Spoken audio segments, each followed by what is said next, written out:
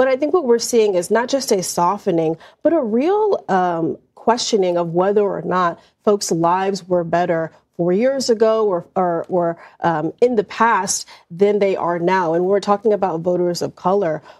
They don't necessarily see, I've been focusing a lot on black women, prominent black women across the country, don't necessarily see themselves within the Biden campaign. And that's been a big problem because they say that it is reflective of the issues that we're seeing that black voters may have with the Biden campaign.